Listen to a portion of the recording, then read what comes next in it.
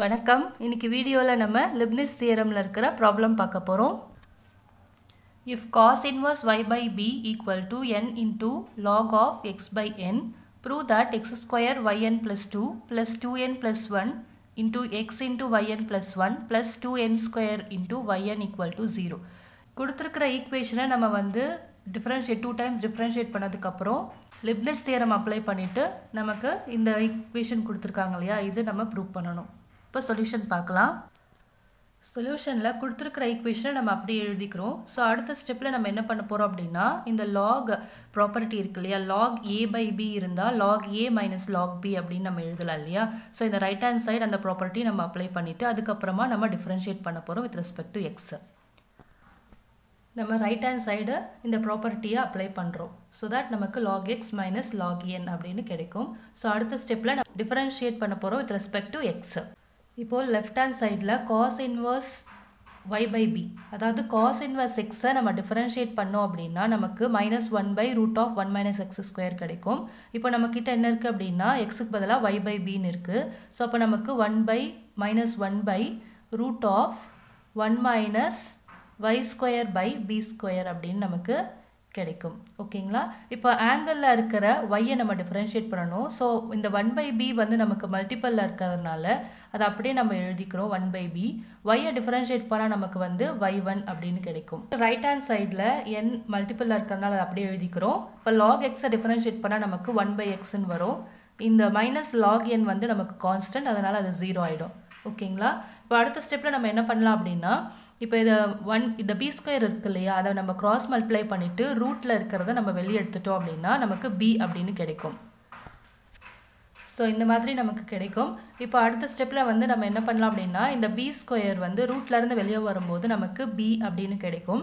அதுக்கப்புறம் டினாமினேட்டர், இது B square வந்து நமக்கு டினாமினேட்டரில் இருக்கிறதுனால அதை நம்ம நியூமரேட்டரில் எழுதலாம். ஸோ அப்போ நியூமரேட்டரில் இங்கே எழுதணும் அப்படின்னா இந்த பியும் நம்ம கேன்சல் பண்ணிக்கலாம். ஸோ அடுத்த ஸ்டெப்பில் நமக்கு எப்படி இருக்குன்னா y1 divided by root of B square minus Y ஸ்கொயர்னு கிடைக்கும். ஓகேங்களா. ஸோ இந்த மாதிரி நமக்கு வரும். ஸோ அடுத்த ஸ்டெப்பில் நம்ம என்ன பண்ண போகிறோம் அப்படின்னா, ரெண்டு பக்கமும் ஸ்கொயர் பண்ணிவிட்டு கிராஸ் மல்டிப்ளை பண்ணிக்க போகிறோம். இப்போ நம்ம ரெண்டு பக்கமும் என்ன பண்ணியிருக்கோம் அப்படின்னா ஸ்கொயர் பண்ணியிருக்கோம். ஸோ அப்போ y1 ஸ்கொயர் வரும். டினாமினேட்டரில் ஸ்கொயர் ரூட் கேன்சல் ஆகிட்டு B square minus Y square மட்டும் இருக்கும். ரைட் ஹேண்ட் சைடில் n ஸ்கொயர் பை எக்ஸ் ஸ்கொயர்னு கிடைக்கும். ஸோ அடுத்த ஸ்டெப்பில் நம்ம வந்து கிராஸ் மல்டிப்ளை பண்ணிக்கலாம். ஸோ அப்போ X square y1 square equal to n square into B square minus Y ஸ்கொயர்னு நமக்கு வரும். ஓகேங்களா. ஸோ இந்த மாதிரி நமக்கு வரும். ஸோ நெக்ஸ்ட் ஸ்டெப்பில் வந்து நம்ம அகைன் டிஃப்ரென்ஷியேட் பண்ண போகிறோம் with respect to X. So இப்போ வந்து லெஃப்ட் ஹேண்ட் சைடில் நமக்கு வந்து என்ன இருக்குன்னா ப்ராடக்ட்டில் இருக்குது. ஸோ ப்ராடக்ட்டில் இருந்தால் நம்ம வந்து ப்ராடக்ட் ரூல் யூஸ் பண்ணணும். ஸோ எக்ஸ் ஸ்கொயரை கான்ஸ்டண்ட்டாக ட்ரீட் பண்ணால் y1 ஸ்கொயரை டிஃப்ரென்ஷியேட் பண்ணணும். y1 ஸ்கொயரை கான்ஸ்டண்ட்டாக ட்ரீட் பண்ணால் எக்ஸ் ஸ்கொயரை டிஃப்ரென்ஷியேட் பண்ணணும். ஓகேங்களா. ஸோ இப்போ வந்து நம்ம எக்ஸ் ஸ்கொயரை கான்ஸ்டண்ட்டாக வச்சுட்டு y1 ஸ்கொயரை டிஃப்ரென்ஷியேட் பண்ணால் பவர் ரூல் யூஸ் பண்ணணும். ஸோ பவர் ரூல் யூஸ் பண்ணும்போது பவர் ஃபஸ்ட்டு முன்னாடி எழுதிட்டு 2ன்னு எழுதிட்டு, ஸோ y1 பவரில் 2 minus 1 போடணும். ஸோ ஒன்று ரெடியூஸ் பண்ணணும் இல்லையா. ஸோ 2 minus 1 நமக்கு 1 தான் வரும். ஸோ தட் y1 தான் நமக்கு இருக்க போகுது. ஓகேங்களா. ஸோ இப்போ y1 நம்ம டிஃப்ரென்ஷியேட் பண்ணால் y2 அப்படின்னு நமக்கு கிடைக்கும். ஓகே.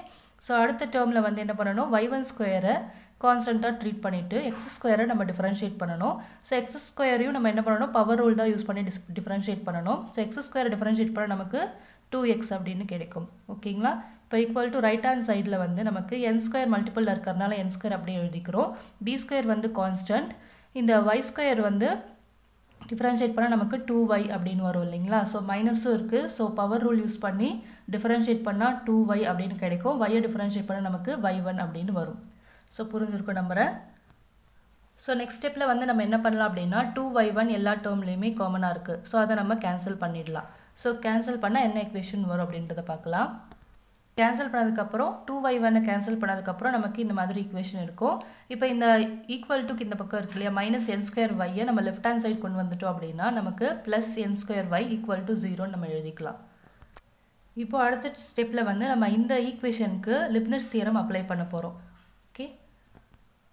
ஸோ நம்ம இந்த ஈக்குவேஷனுக்கு Leibnitz Theorem அப்ளை பண்ணுறோம் அப்படின்னா என்ன அர்த்தம், நம்ம கண்டுபிடிச்ச ஈக்குவேஷனுக்கு நம்ம nth டெரிவேட்டிவ் கண்டுபிடிக்க போகிறோம். ஓகேங்களா. ஸோ இதுதான் நம்மளுடைய Leibnitz Theorem ஃபார்முலா. இந்த ஃபார்முலாவை தான் நம்ம வந்து ஒவ்வொரு டேர்முக்கும் அப்ளை பண்ண போகிறோம். Leibnitz Theorem அப்ளை பண்ணுறது நான் எல்லா டேர்முக்கும் ஒரு டைரெக்டாக நான் அப்ளை பண்ண போகிறோம். தனித்தனியாக வந்து நான் Leibnitz Theorem தனித்தனியாக டேர்ம்ஸ்க்கு நான் அப்ளை பண்ண போகிறதில்ல. ஸோ இதுக்கு முன்னாடி வீடியோஸ் லெக்சர் 18 and 19ல வந்து நான் இந்த டேர்முக்கு தனியாக இந்த டேர்முக்கு தனியாக இந்த டேர்முக்கு தனியாக லெப்னிட்ஸ் தியரம் நான் அப்ளை பண்ணிவிட்டு அதுக்கப்புறமா இதில் சப்ஸ்டியூட் பண்ணியிருக்கேன். ஸோ உங்களுக்கு இந்த வீடியோவில் நான் டேரெக்டாக போடுறது புரியல அப்படின்னா அந்த லெக்சர் 18 and 19 அந்த வீடியோட லிங்க் வந்து நான் டிஸ்கிரிப்ஷனில் கொடுக்குறேன், நீங்கள் செக் பண்ணிக்கோங்க. தட் இஸ் இப்போ வந்து நம்ம யூவை வந்து y2ன்னு எடுத்துக்கணும், வியை வந்து x2ன்னு எடுத்துக்க போகிறோம். ஸோ இப்போ இந்த ஃபார்முலா இந்த டேர்முக்கு நம்ம அப்ளை பண்ணும்போது எப்படி வரும் அப்படின்றத பார்க்கலாம். இப்போது யூவை வந்து நம்ம y2 அப்படின்னு சூஸ் பண்ணால் y2 வந்து இந்த இடத்துல un இருக்கு இல்லையா, ஸோ அப்போ n டைம்ஸ் அதை டிஃபரன்ஷியேட் பண்ணணும். அடுத்து v வந்து x2ன்னு சூஸ் பண்ணிக்கிறோம், ஸோ x2 ப்ளஸ் nc1 இருக்குது நம்ம ஃபார்முலாவில். ஸோ nc1னா நம்ம n அப்படின்னு எழுதிக்கலாம். un-1னா நம்ம u என்ன சூஸ் பண்ணியிருக்கிறோமோ அதை எழுதிட்டு அதை n-1 டைம்ஸ் டிஃபரன்ஷியேட் பண்ணணும் அப்படின்றது மீனிங். இப்போ v1 வந்து என்ன வரும், இங்கே x2 vன்னு சூஸ் பண்ணியிருக்கோம். ஸோ vயை டிஃபரன்ஷியேட் பண்ணும்போது ஃபர்ஸ்ட் டைம் டிஃபரன்ஷியேட் பண்ணும்போது நமக்கு v1 வரும். தட் இஸ் x2 டிஃபரன்ஷியேட் பண்ணோம் அப்படின்னா ஒரு தடவை நமக்கு 2x அப்படின்னு கிடைக்கும். ஓகேங்களா. ஸோ அடுத்த டேர்ம் வந்து nc2னா n into n-1 by 2 ஃபேக்டோரியல்னு வரும். ஸோ 2 ஃபேக்டோரியல் நம்ம 2 அப்படின்னு எழுதிக்கலாம். un-1னா நம்ம u வந்து இந்த டேர்மில் y2ன்னு சூஸ் பண்ணியிருக்கோம் இல்லைங்களா. ஸோ அப்போ y2வை n-2 டைம்ஸ் டிஃபரன்ஷியேட் பண்ணணும். இப்போ இன்ட்டு v2. ஸோ இங்கே v1 நம்ம கண்டுபிடிச்சோம். ஸோ v2 எப்போ வரும், v1னை டிஃபரன்ஷியேட் பண்ணும்போது அகெயின் டிஃபரன்ஷியேட் பண்ணும்போது v2 அப்படின்னு நமக்கு கிடைக்கும். இப்போ 2xை நம்ம டிஃபரன்ஷியேட் பண்ண நமக்கு 2 அப்படின்னு வரும் இல்லைங்களா.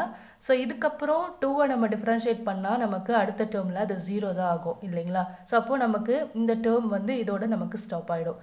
இப்போ இந்த டேர்முக்கு நம்ம இதே மாதிரி இந்த லெப்னிட்ஸ் தியரம் அப்ளை பண்ணலாம். ஓகேங்களா. ஸோ புரிஞ்சிருக்கும் நம்புறேன். இப்போது ப்ளஸ் இருக்குது, இங்கே அப்படியே எழுதிக்கலாம். இப்போ இங்கேயும் நம்ம என்ன பண்ண போகிறோம், u = y1 அப்படின்னு சூஸ் பண்ணிக்க போகிறோம், v = x அப்படின்னு சூஸ் பண்ணிக்க போகிறோம். இப்போ இந்த ஃபார்முலாவை நம்ம அப்ளை பண்ண போகிறோம். இப்போ u என்ன பண்ணணும், u வந்து நம்ம y1 அப்படின்னு சூஸ் பண்ணுறோம். un அந்த y1-ஐ n டைம்ஸ் டிஃபரன்ஷியேட் பண்ணணும். v வந்து என்னன்னு சூஸ் பண்ணுறோம், x அப்படின்னு சூஸ் பண்ணுறோம்.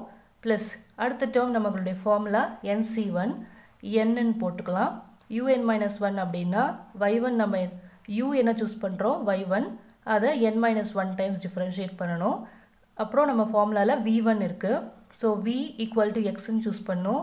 v1 வேணும் அப்படின்னா அந்த vயை டிஃபரன்ஷியேட் பண்ணணும். ஸோ அப்போ v1 கிடைக்கும். ஸோ v = x அப்படின்னா v1 = நமக்கு 1 அப்படின்னு கிடைக்கும். ஸோ இதுக்கப்புறம் இந்த 1-ஐ நம்ம டிஃபரன்ஷியேட் பண்ணோம் அப்படின்னா நமக்கு இதுக்கப்புறம் டேர்ம்ஸ் எல்லாமே நமக்கு 0 தான் வரும். ஸோ அப்போ இந்த டேர்முடைய லெப்னிட்ஸ் தியரம் நமக்கு இது வரைக்கும் தான் கிடைக்கும் இல்லைங்களா. ஸோ இதுக்கப்புறம் டேர்ம்ஸ் எல்லாமே நமக்கு 0 ஆகும். ஸோ அடுத்த டேர்ம் நம்ம அப்ளை பண்ணிக்கலாம். ப்ளஸ் இங்கே ப்ளஸ் இருக்குது, அது அப்படியே எழுதிக்கிறோம். இப்போ இங்கே n² கான்ஸ்டன்ட் தான், அது அப்படியே நம்ம எழுதிக்கலாம். ஸோ y மட்டும் தான் இருக்குது. ஸோ y-ஐ n டைம்ஸ் டிஃபரன்ஷியேட் பண்ணும்போது நமக்கு yn அப்படின்னு வரும். ஸோ தட் n² × yn அப்படின்னு வரும், which is equal to 0. புரிஞ்சிருக்கும் நம்புறேன். ஸோ இப்போது நம்ம வந்து y2-வை n டைம்ஸ் டிஃபரன்ஷியேட் பண்ணணும் இல்லைங்களா. இப்படி இருந்தால் என்ன அர்த்தம், y2-வை n டைம்ஸ் டிஃபரன்ஷியேட் பண்ணணும்னு அர்த்தம். ஸோ அதை n டைம்ஸ் டிஃபரன்ஷியேட் பண்ணணும்னா நம்ம என்ன பண்ணலாம், இந்த சஃபிக்ஸ் ரெண்டுத்தையும் ஆட் பண்ணிக்கிட்டா அந்த n டைம்ஸ் டிஃபரன்ஷியேட் பண்ணுற ஆன்சர் நமக்கு கிடைச்சிரும். ஸோ தட் நமக்கு என்ன வரப்போகுது, y சஃபிக்ஸில் இருக்கிறத ஆட் பண்ண போகிறோம். So n+2 × x². Okay. So அப்புறம் இங்கே 2x இருக்குது, இங்கே n இருக்குது. So plus 2nx × y. இங்கே சஃபிக்ஸில் நம்ம n-1 இங்கே 2 இருக்குது இல்லைங்களா. அப்போ n-1 + 2 பண்ணோம் அப்படின்னா n+1 அப்படின்னு வரும். So that n+1. Okay. So அடுத்த டேர்ம் பார்த்தோம் அப்படின்னா இந்த 2 கேன்சல் ஆகிடும். அண்ட் தென் இந்த n × n-1-ஐ நம்ம உள்ளே மல்டிப்ளை பண்ணிட்டோம் அப்படின்னா ப்ளஸ் n² - n நமக்கு கிடைக்கும். இந்த y2 இங்கே n-2 இருக்குது, சஃபிக்ஸ் நம்ம ஆட் பண்ணிட்டோம் அப்படின்னா அதுக்கான டெரிவேட்டிவ் நமக்கு கிடைச்சிடும். இங்கே பாருங்கள் 2 கேன்சல் ஆகிடும். ஸோ தட் நமக்கு yn அப்படின்னு வரும். ஓகேங்களா. ஸோ இங்கே அடுத்த டேர்முக்கு இந்த தட் இஸ் போட்டுக்கிறோம். ஓகே. ஸோ ப்ளஸ் இப்போ இங்கே ப்ளஸ் இங்கே எக்ஸ் இருக்குது, அதை முன்னாடி எழுதிட்டு y சஃபிக்ஸில் இருக்கிறத நம்ம ஆட் பண்ணணும். ஸோ தட் yn+1 நமக்கு வரும். ஓகே. அண்ட் தென் இங்கே பார்த்தீங்கன்னா 1 × n தான். ஸோ தட் n y சஃபிக்ஸில் நம்ம ஆட் பண்ணோம் அப்படின்னா இங்கே 1 இங்கே n-1 இருக்குது. அப்போ +1 நெகட்டிவ், இந்த பாசிட்டிவ் 1 நெகட்டிவ் 1 கேன்சல் ஆகிடுச்சு அப்படின்னா நமக்கு yn வரும். ஓகேங்களா. n × yn plus n² yn. இந்த டேர்ம் அப்படியே நம்ம எழுதிக்கிறோம், which is equal to 0. இப்போ அடுத்த ஸ்டெப்பில் நம்ம என்னெல்லாம் ரெடியூஸ் பண்ணலாம் அப்படின்றத பார்க்கலாம். இப்போ இந்த எக்ஸ் ஸ்கொயர் இருக்கு இல்லையா, இதை முன்னாடி எழுதிக்கலாம். ஸோ எக்ஸ் ஸ்கொயர் yn+2 இந்த டேர்ம் பாருங்கள் எக்ஸ் இன்ட்டு yn+1 இங்கே எக்ஸ் இன்ட்டு yn+1.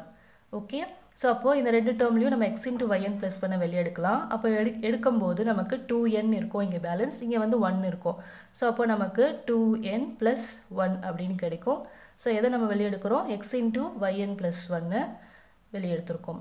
ஓகேங்களா, ஸோ இப்போ இந்த ஸ்டெப்பில் பார்த்தோம் அப்படின்னா நமக்கு n² yn வரும். ரைட்டா, இது yn ரெண்டு டேர்முக்கும் நம்ம மல்டிப்ளை பண்ணிக்கலாம். ஸோ அப்படி மல்டிப்ளை பண்ணும்போது நமக்கு n² yn வருமா. ஸோ அடுத்த டேர்ம் இந்த டேர்முக்கு வந்து -n × yn கிடைக்கும். ஸோ இந்த நெகட்டிவ் n × yn இந்த பாசிட்டிவ் n × yn கேன்சல் ஆகிடும். அப்புறம் இங்கே n² yn பேலன்ஸ் இருக்கும் இல்லைங்களா, இந்த n² yn நம்ம ஆட் பண்ணிட்டோம் அப்படின்னா 2n² yn அப்படின்னு நமக்கு கிடைக்கும். புரிஞ்சிருக்கும் நம்புகிறேன். ஸோ இந்த ஈக்குவேஷன் தான் நம்ம வந்து ப்ரூவ் பண்ணணும். ஓகேங்களா, ஸோ இந்த வீடியோ உங்களுக்கு பிடிச்சிருந்தா லைக் பண்ணுங்கள். இந்த வீடியோ ஃப்ரெண்ட்ஸ்க்கு தேவைப்படுது அப்படின்னா ஷேர் பண்ணுங்கள். இந்த மாதிரி நிறைய வீடியோஸ் வேணும் அப்படின்னா சேனலை சப்ஸ்கிரைப் பண்ணிக்கோங்க. கூடவே பெல் பட்டனும் கிளிக் பண்ணிக்கோங்க. அப்போ தான் நோட்டிஃபிகேஷன்ஸ் வரும். எந்த வீடியோவும் மிஸ் பண்ணாமல் பார்க்க முடியும். Thank you all.